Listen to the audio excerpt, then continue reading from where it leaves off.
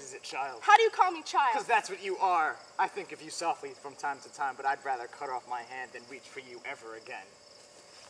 Abby, no.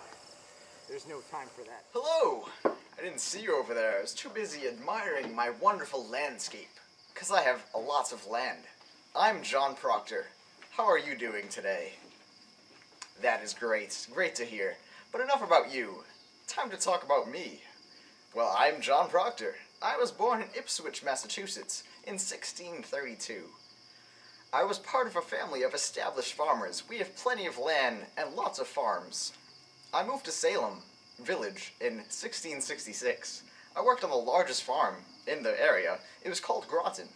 If you ever have the chance, I'd highly recommend visiting there. Beautiful land up there. Anyways, by the time of the witch trials in 1692, I was an established man.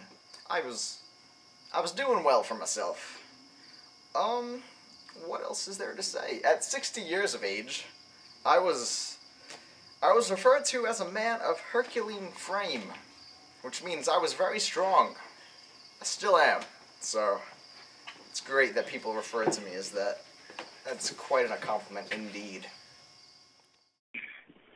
Proctor was tried on August 5th and hanged on the 19th. While in prison on July 23rd, Proctor wrote a letter to the clergy of Boston, who were known to be uneasy with the witchcraft proceedings. In his letter, he asked them to intervene to either have the trials moved to Boston or have new judges appointed. Proctor pleaded at his execution for a little respite of time. He claimed he was not fit to die. His plea was, of course, unsuccessful. Proctor's family was given £150 in 1711 for his execution and his wife's imprisonment.